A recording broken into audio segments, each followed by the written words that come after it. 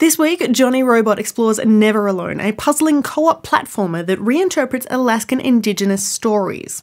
I chat to Pete Hines about just what Bethesda is getting up to at the moment, and we find out a little bit more about Mortal Kombat X, which is looking gloriously brutal. This is Player Attack.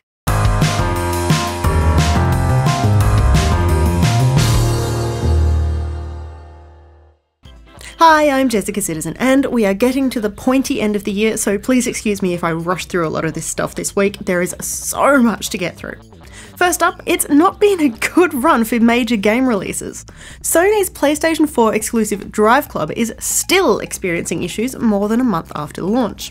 Racing fans around the world are still unable to log on, and the much anticipated free version for PS Plus subscribers simply hasn't eventuated. The team at Evolution Studios has come out to offer an olive branch. The game's first 2 bundles of premium DLC are now offered free to everyone who's bought the original game. That is, 5 new cars, 22 new tour events, 10 new trophies, and 10 new livery items. By the way, if you did buy a season pass, you will get something else a little later on to make up for Sony giving away something you paid good money for. Assassin's Creed Unity also stumbled out of the gate, with Ubisoft faced with all sorts of annoying issues that affected online co-op, frame rates, and even the ability to progress through the game. The developers have been working diligently on this one since launch, but it could be a while before all the bugs are ironed out. Halo, the Master Chief Collection, is simply a shiny re-release of some games that were already available, so you'd think the online structure would already be there. But you'd think wrong. The latest from Microsoft was also broken when it launched, with gamers unable to log into online multiplayer, which, as anyone will tell you, is kind of a big part of Halo. Even World of Warcraft was not immune to some early launch woes. Immediately after the launch of new expansion set Warlords of Draenor, Blizzard admitted that it was the victim of a distributed denial of service, that is, a DOS attack. As a result, the team reduced the maximum realm populations for World of Warcraft, which meant that in-game latency was reduced, but if you weren't already logged on, it was a long wait. In better news, Grand Theft Auto 5 has finally hit PlayStation 4 and Xbox One, and it upset a few people before launch. As if the game itself wasn't already a monster of a download, some 50 gigabytes. There's also a required title update that was designed to smooth over any launch day issues. That's not the end of support for the game, of course. If you are playing GTA 5 on the new consoles, developer Rockstar Games wants to know what you think. There's a dedicated support network there if you experience any issues, and it's also a neat place to put some positive feedback for the team while you're at it. So, let's move on to some other things. You can finally race as Link from The Legend of Zelda in Mario Kart 8. The new DLC launched for the Wii U exclusive, bringing with it extra races, extra vehicles, and 8 new tracks, including the classic Rainbow Road. A second DLC pack, inspired by Animal Crossing, is due in early 2015. And speaking of Nintendo, the publisher has also confirmed a 3rd wave of Amiibo figurines.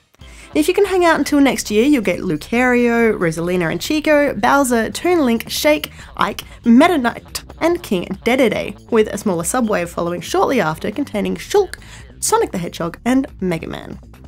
The 3rd wave of Amiibo figures is set to arrive in Japan on January 22nd, making it to Australia and New Zealand less than a month later. But back to DLC, and Disney has unveiled a stack of new tracks for Fantasia Music Evolved, including tracks by Coldplay, Demi Lovato, Justin Bieber, Lady Gaga, R.E.M., The Cure, Soundgarden, and Talking Heads, all due out between now and January next year for both Xbox One and Xbox 360. Each song is available separately and comes with 3 remixes, which you can conduct yourself using Kinect. Some more DLC news. Gearbox Software has just released the first of 4 new content packs for Borderlands, the pre-sequel, and the new pack means you can play as Handsome Jack himself, or at least his trusty body double, Jack the Doppelganger, using your stunningly good looks to distract your enemies or to cut them down with your witty banter and sharp tongue. So sexy, it hurts. But there's even more Borderlands on the way, as Telltale Games finally gives us a proper look at their take on the franchise, Tales from the Borderlands. Set on Pandora shortly after the events of Borderlands 2, the new story follows 2 adventurers on their quest for greatness. There's Reese, a Hyperion suit who desires nothing more in life than to be the next Handsome Jack, and then Fiona, a con artist working on her biggest ever swindle. We've been waiting months to find out about this game, only now to find out that the first episode, Zero Sum, is due out before the end of 2014. We got a couple Hyperion warmongers, gentlemen. The bot! Prime it! Time to clock in.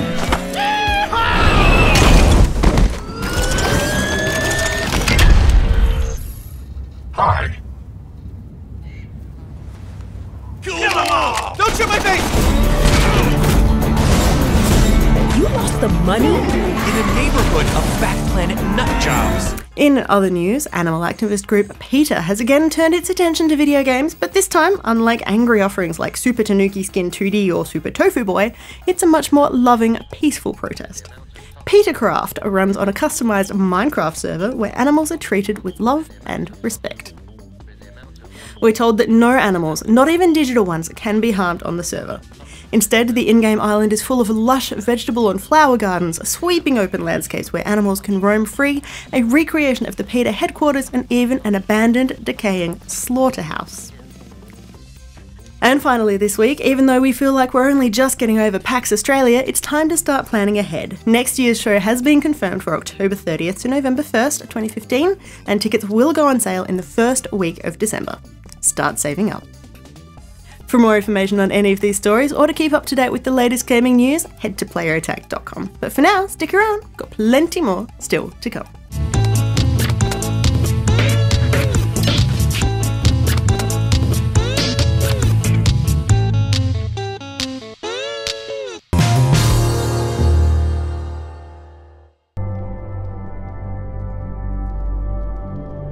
Imanga kanga.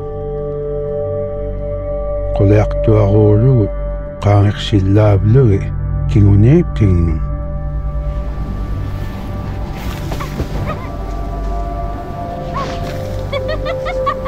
qoleaqtuapta kangiqsipkaruuga iglirusia nuna suli qanuq iñuunaqput iluani.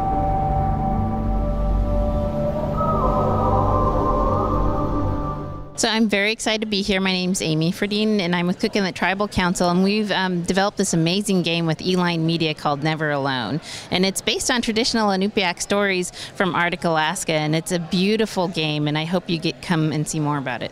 I've been enjoying what I've been playing so far. It's basically a wonderful platformer that encompasses stories of your people, and it's what I've been playing. It's really, really, really fun. How did you go about sourcing the stories, and with the permission required and things like that? So we actually had to find the elder for the story, who kind of was the culture bearer for the story. And the game is based on the story. In Inupiaq, it's called Kanuksayuka, and it provides a spine for the game. And so we had to literally go find this elder, who was the oldest living child of the storyteller known for telling it. And she gave us permission to use the story, and not only use it for video game, but modify it so we could bring in new mini adventures into it. And so it's an amazing process, because she basically told us that, you know, video games is just a new way of storytelling for people. That's a fantastic approach to it. So you had the stories and you had the people, but then you needed the know-how. And that's when Alan came in. So Alan, would you be able to tell us a little bit about your background in the world of video games? Sure. So I actually started in the video game business in 1992 at Activision when it was less than 12 people, and we were kind of rebuilding it in Los Angeles, and was there for many years up until about 2000. And then I became chairman of a nonprofit called Games for Change that seeks to harness the power of games for learning, for health, social impact. And we were doing a lot of game-based curriculum in schools, and when we got the call from the Cook Inlet Tribal Council, it was the first time we thought we could actually do a game that could compete in the consumer space, but still fire the imagination around new ideas and new themes. When we first went up to Alaska to meet with them, honestly, we tried to talk them out of doing a video game and starting a video game company. I've been in the business for a long time. It's risky. I've seen hundreds, if not thousands, of companies come and go. It's technology, it's entertainment, and we're adding a cultural element. But much to the credit of the Cook Inlet Tribal Council, when we really studied the indie game sector, we studied how indigenous cultures were represented in other media, we really believe that there's a hunger for this type of game if we could get the right talent. And together we build a team that we think really can pull this off. You know, at a high level, a lot of people feel like digital media and video games are disconnecting youth and young adults from cultures around the world, from their own culture, their own elders. We believe video games can be an incredibly powerful medium to reconnect youth with their culture, their elders, and with cultures around the world. So playing through it, I was feeling some real early classic influences like the Pitfall games and other wonderful things as well. Did you draw upon influence to put the kind of themes and the gameplay mechanics that were there, or did you draw upon your own ideas? Yeah, it was interesting. Everything in this game was done inclusively with the development team and the Alaska Native elders, writers, and storytellers. And the team came upon the idea of doing a puzzle platform game for a couple reasons. A, we actually worked on the early Pitfall games for Super Nintendo, Sega Genesis, but more than that, the platform genre is a beloved genre. It works for tweens who love Mario to indie gamers who love Limbo. It really crosses generations. And the core themes of interdependence, intergenerational dialogue, resiliency, survival actually map to platform nice. It's also a two-player cooperative game. You play the girl, Nuna, and the fox, and you have to play both characters. So you can play it together at a console, or you can play it single player, switching back and forth, but they're interdependent. Also, platformers tend to have a natural linear spine, so this idea of the endless blizzard, the story that's been passed down for generations, served as a spine for the gameplay, but we leave many other gameplay elements and themes. We also have collectibles. Platformers often have collectibles, and here, instead of collecting, say, gold coins, we actually shot 40 hours of documentary footage, cut them down to 24 1 to 2 minute documentaries that get unlocked as you play the game. And that's a really cool idea. Now, because this is obviously a collaboration effort, and we got the game mechanics, we got what the game wants to be, what do you and your people achieve to get out of this? You know, our first and foremost thing is that, you know, we want to find a way to sustain our mission as a tribal nonprofit entity. And so for us, the video game is going to provide some unrestricted revenue, but more importantly, we want it to be fun, and we want it to be an invitation that sparks people's imaginations, and hopefully they'll be curious and want to find out not only more about the Inupiaq culture, but other cultures around the world.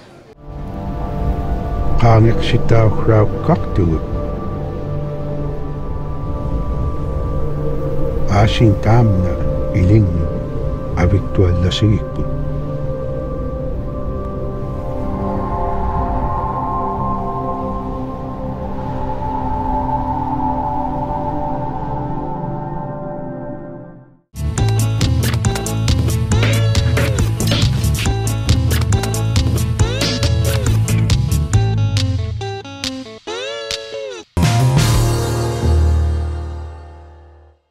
Hi, I'm Jessica Citizen from Player Attack. I'm here with Pete Hines from Bethesda, who is the keynote speaker here at PAX Australia. Welcome back. Thanks very much. It's good to be back. How does it feel being invited to be the story time speaker for the second only PAX Australia? That was it was pretty cool. It was I was touched and honored that they would ask me to do it. Obviously, not being a dev, it's a little non-traditional, but you know, I just passed my 15-year anniversary at Bethesda, and they thought, look, you've been around a long time, and we think you'd have some interesting story to tell, and hopefully folks enjoyed it. Can't talk about Oblivion. See, do I even need to explain this to you guys? Like, you all get the joke.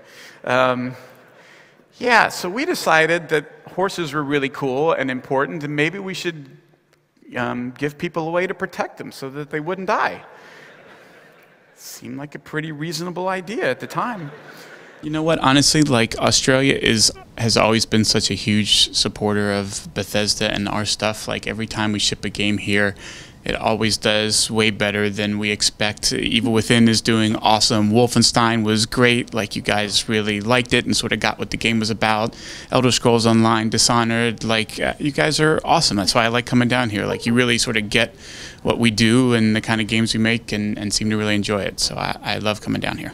You guys, as you just said, you've had a pretty big year in terms of some major releases. I'm so glad to hear everything's going well. Now we're looking to the future. We're looking at Battlecry. Can you tell us a little bit about it?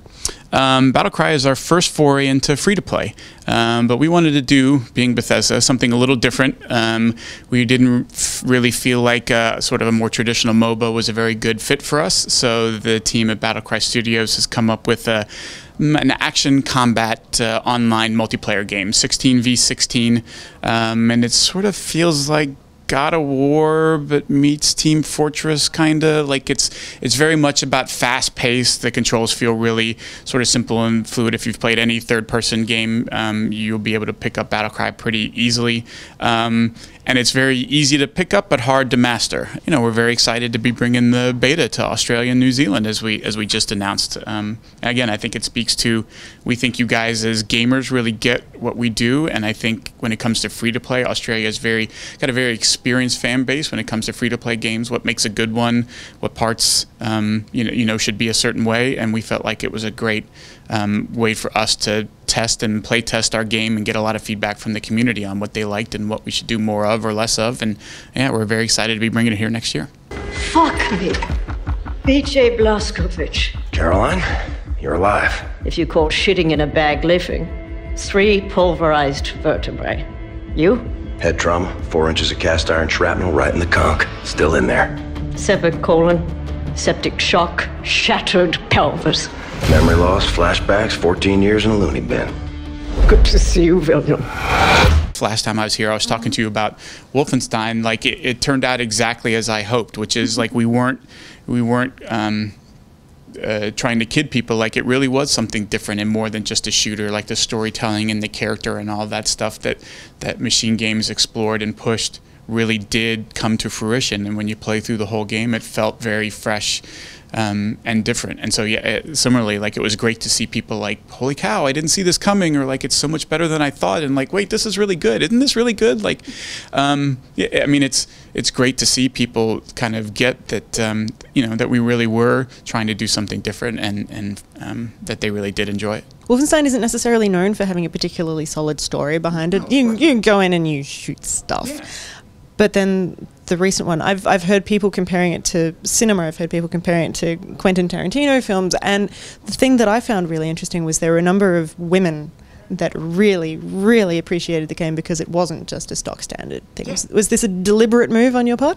Not deliberate in terms of like, hey, let's set out to create a game where women are going to feel really like empowered or positive about it. Like, I mean, no more so than like creating, you know, key art for Battlecry, and like it features a very strong female character that isn't like dainty or slight or ridiculously dressed. Like we're not setting out to like change the industry, and how it's just like that just feels like the right way to do it. And I think the way that they portrayed it in Wolfenstein was very effective. I think the way that we're doing it with Battlecry is just kind of true to what the game is about, and I'm glad that people react positively to it, but I think it always sort of resonates even better when it's not sort of forced or contrived. Do you know what I mean? Like if we were trying too hard to be like, this is a game about the empowerment of women, it would be like, oh really? Like it just comes off wrong. Like it's a game, it's a really good game, and it happens to portray characters or women or whatever in a way that makes sense and just feels right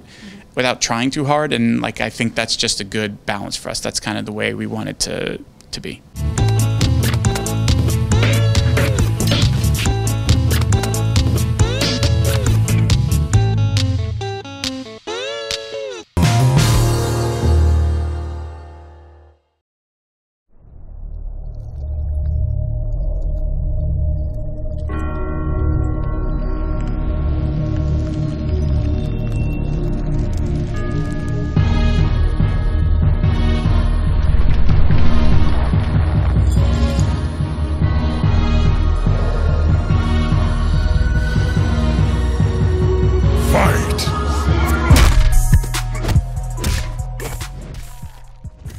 Do a really quick recap.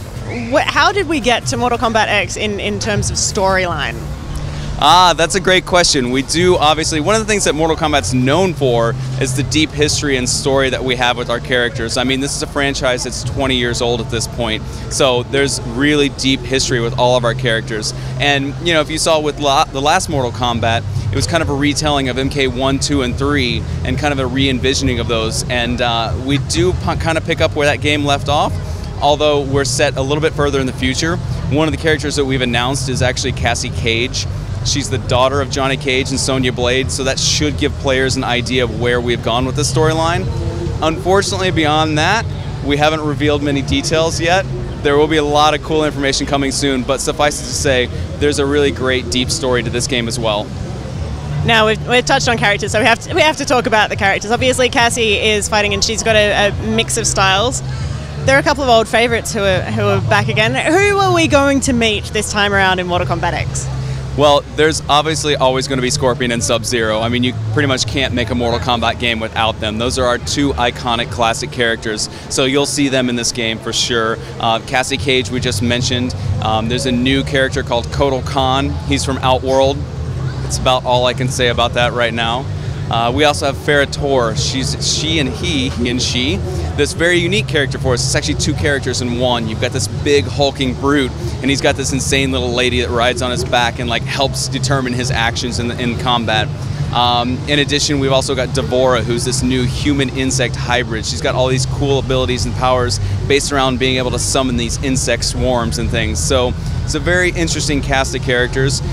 In addition, we actually just announced Quan Chi is in the game as well. So long-time fan favorite. We announced last night he's actually playable here at the EB Games Expo for the first time. Fool. At your worst, sorcerer. You shall see my worst. Fight! And he was the one that I was playing at, and with the new variation system, that meant that I was able to do some pretty cool stuff. Yeah, absolutely. So with Mortal Kombat X, every character has 3 different variations. So every character is going to have a set of moves that are shared amongst the 3, but then depending on which variation you choose, you have unique specials and abilities that are exclusive to that variation. So it allows you to strategize and play the game in a little bit different ways depending on how you want to play. So Quan Chi, let's just use him as an example since he's our new character.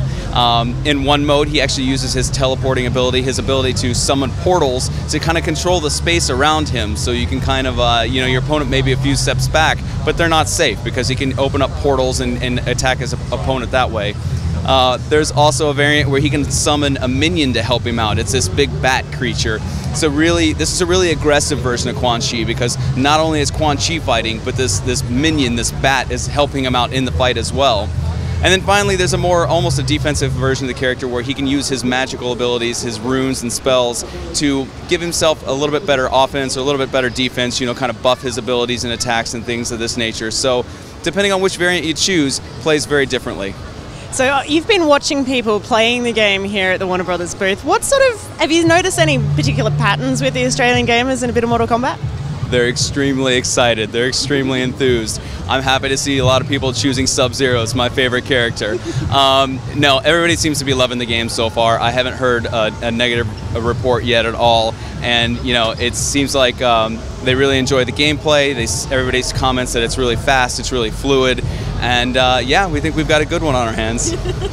The Mortal Kombat franchise had a little bit of a rocky history here in Australia. We're not going to go into too much detail, but thank goodness that we now do actually have an adults-only rating, which means that this one should be able to come through. Yeah, we hope so too. I'm not an expert in how the ratings process goes, unfortunately, but it's always disheartening to us to spend so much time on a game and then find out that it's not available somewhere. So fingers crossed, we're going to put out the best game we can, and hopefully you guys will be able to enjoy it soon.